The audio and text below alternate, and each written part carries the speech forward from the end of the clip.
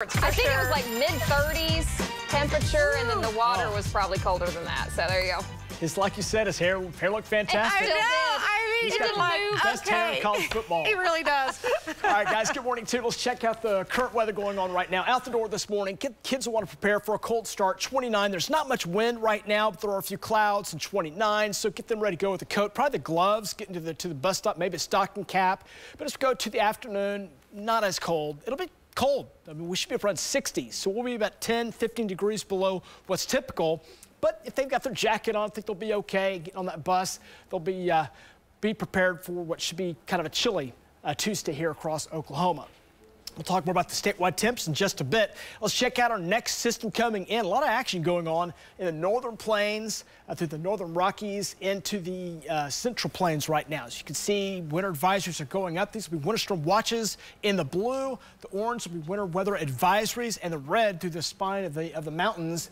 A lot of those are winter storm warnings. This next storm system is going to pack a punch as it rolls south. There's a storm system developing in the northwest parts of the country. So this cold front will slide down, and that storm system right over the top of it, and that sets up the opportunity for some precip for Oklahoma. The air's cold behind that. You know, it's been cold the last few days. This will kind of be a reinforcing shot, and the air coming out of this next cold front will be even colder than we had to start off the week. We made it to 40 for high yesterday. This will bring some 30s to the state as we're going to Thursday and Friday. Maybe some upper 20s in spots. This is some cold Arctic air, and that blows down our way. It'll arrive into Oklahoma as we go into Thursday, settles in on Friday before we start a nice warming trend heading toward next week. Right now, 29 out the door this morning. Winds are light, but puts the wind chill at 23. Cold start this morning. We'll hover around 30 this morning. We'll be around 40 by lunchtime. We'll top out in the middle to upper 40s today. Some cloud cover.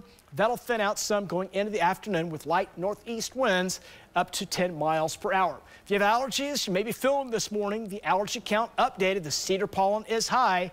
Waking up this morning to 20s, some low 30s around 30 in Ada, 32 Lawton. Most spots are in the 20s, and that's where wind chills are as well. So we're rebounding our highs in the 40s today.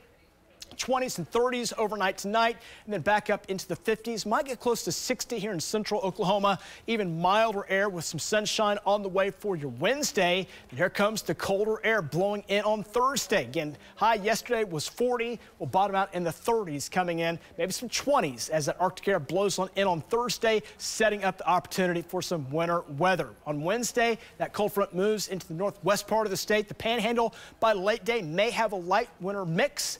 That winter precip starts to nose on in late Thursday into Thursday night. That'll set up a winter mix by evening time for Oklahoma City, and we'll have some areas of snow developing. This will not be a major winter storm, but it will be one that produces some snowfall, and some of the snowfall amounts will be going up. We've got the dark blue 1 to 3, the light blue up to 1 inch, and then the white a dusting. So I think this will be a light event kind of coating the state with about 1, maybe 2 inches in the west.